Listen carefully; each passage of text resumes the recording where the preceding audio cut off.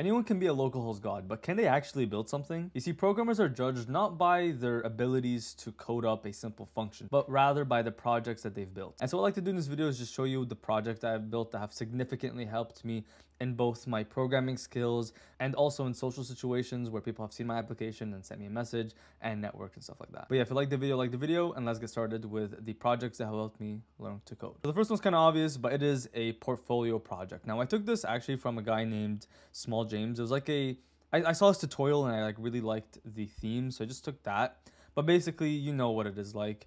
A basic portfolio page where you just describe who you are, where you're from, whatever it may be, and you just display your skills. That's really it. Now, this one I know looks the worst to me at the time, right? When I started learning to code. This was a huge deal to me because I did something. This was the first real actual project that I built, and I was so freaking proud of myself because I actually made something, not just stuck with a basic application. I know this is in the localhost. I removed it from the web. I don't know why, don't ask questions. But basically, as you can see, I just displayed my project, which I only had two at the time, which I added. And you can see a lot of mistakes, a lot of beginner mistakes, but overall, this one really taught me. I think a lot of it came from this. This was my first real React application. I just realized I had a little project before this. I'll show you in a second. But this one, again, it just taught me the basics of React, I guess. Like if we go over here, again, the components, not the best explanations and formatting with all the CSS files. But you can see if we go to the image overlay, here we have functions and all that fun stuff. Basically, okay, I won't spend too much time here. It just taught me the, how do I say this? How to build something. That's really what it taught me. Portfolio project, everyone should have it, and it just really helped me. Now, the next one's actually not a JavaScript or web development project, but rather it's a Python project. I actually learned Python before I learned JavaScript, which is kind of funny because I wanted to do web development. I don't know what I was thinking at the time. But anyways, I wanted to build out a war game where a player would randomize the number and or like a card, you know, how it's like 2, 3, 4, 5, 6 to king, queen, ace, whatever it may be. It's like those numbers, and the person with the higher number will win. That's basically how it goes. And is the point of the game is that you have spades, hearts, diamonds, clubs of each of these. And every time, let's say the user draw a 5 of hearts, if they use it, that is removed from the program. And then you keep going until the game is finished, and the winner who basically has the most points wins the game. And I'm not going to sit here and say I did this all by myself. I actually got a lot of help, but this was my first real Python project. And if we just run it by running python 3 app.py, you can see, which is weird to run, I'm not used to this. You can see that you can give them a name, so Nizar, and let's just write Nizar versus Nizi. Begin the war, so you can just start. Nizar drew 8 of hearts, Nizi drew jack of clubs, and you keep going, right? You keep going until you get a winner. So let me just run it. You can see war is over, Nizi wins. That's really it. I don't know. It's a cool application, I guess, but I guess this just taught me just to build something, a cool program with Python. I like Python to this day, but this was a real fun project. And now this leads us to the third project, which is VoiceScribe. I've talked about this earlier on the channel, and again, this was another tutorial that I followed for React. But basically for JavaScript, all I did was learn it here in React, as well as before I learned React, I did some JavaScript project like a book tracker application, stuff like that. But I didn't want to include it here because I already talked about it and it's a basic portfolio. But this one really taught me how to use React. And if we go to the code, I can just walk you through some of it, I guess. So basically, let's say we have the homepage. Here we have everything from the start recording function, which, what is it? We're getting from temp stream data. Damn, this is really bad code. I can't believe I thought that. I'm just looking at this for the first time. Well, basically, it's an application where if I press record here, it listens to whatever I'm saying, and then when I stop recording and I transcribe it, it simply takes what I say and it writes it down into text. That's it. And then when I want to translate it, I can do it into like, who knows, French maybe. Let's do French. And then when I translate it, it will translate into whatever I want.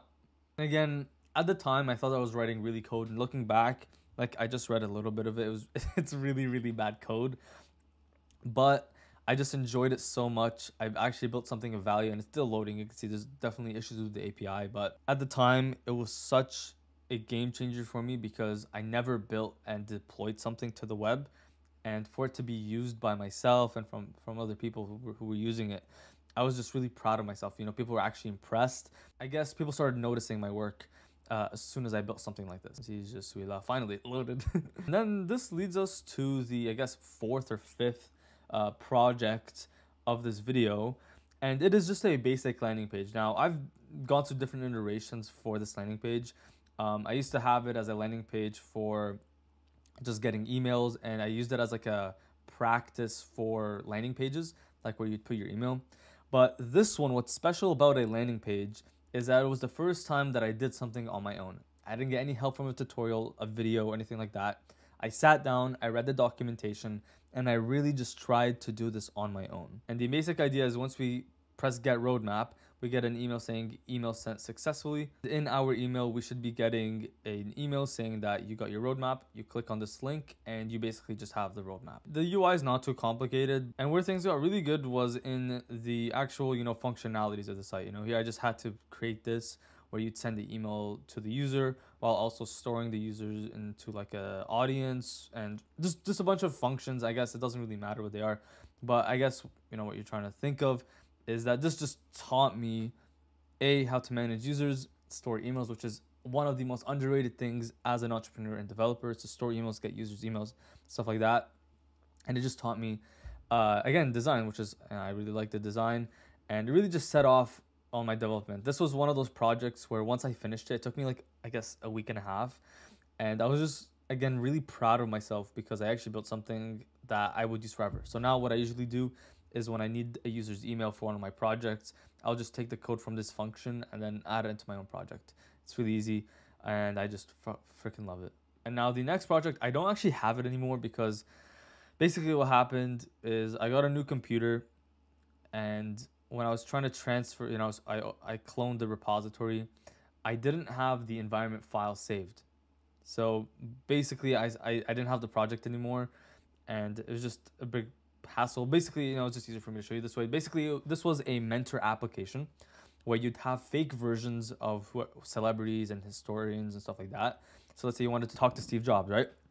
The main premise is you could talk to whoever you want. So let's say you wanted to talk to, who am I talking to here? Galileo. You'll be able to have a chat with the AI version of Galileo. And although this project didn't get many users, this one was my first real application that had some cost to it. I was paying like $20 a month for the AI, and I was also building something in public for the first time. I actually shared my progress on this. This is when I first started YouTube 7 months ago, and it was one of those, again, that was a game changer. It taught me a lot about authentication. It taught me a lot about managing users, again, email, stuff like that. And it was just a joy to use, and it was a really fun project. And then here we have the Nizzy Ivy platform. I've talked about this way too much, but just an LMS platform. I basically took a lot from the initial course. Oh shoot, I have a paid course up. I don't want it. This is just a beta course. Oops. Whatever. I'll fix it in a bit. But basically, this is just a learning platform, and I'll stay for a bit, but this one just allowed me to express what I really love, which is teaching.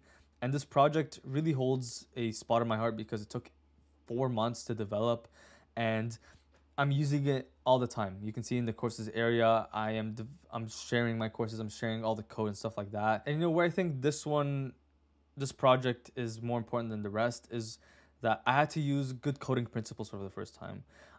Because this is open sourced, I didn't want to be ridiculed and judged. And what this allowed me to do is just force me to follow good coding principles. And I think here's where I really stepped up my game. I think I was an okay developer before this project, but after this, I see a night and day difference in the way that I code, the way that I think, and the stuff that I do, because now I can just upload courses to here and it's there. I really enjoy this project. It takes Stripe payment, and it's just an overall great project. And I'm probably going to look back at this and think that it sucks. But this one was just yet another great project that I really enjoyed. And finally, the final project is obviously the Nizzy Abbey platform that's coming out actually very, very soon. Basically, it's a starter kit for SaaS. I'm on the fence about making it open sourced, but you kind of have to actually. But basically, it's just a starter kit for anyone that wants to start a software as a service application, where you're gonna have a testimonial section, a pricing plan section, a hero section, a nav bar, light and dark mode, authentication. Basically, just all you really need is to input env variables, and bam, you have a great starter kit so that you can build your application off of faster. And I guess what this has taught me, I don't know, I can't really speak on that because I don't know yet, but maybe documentation maybe is the word, or like better coding principles, because I have to write good code that is clear to people. And I've enjoyed it. This one's been really enjoyable, but this one has just taught me, I guess, the basics of writing documentation, because I have had to write documentation. But yeah, that is the couple of projects that have helped me learn code. Again, some of them are good, some of them are bad. Frankly, I've enjoyed the bad projects more than the good ones because they taught me a lot more.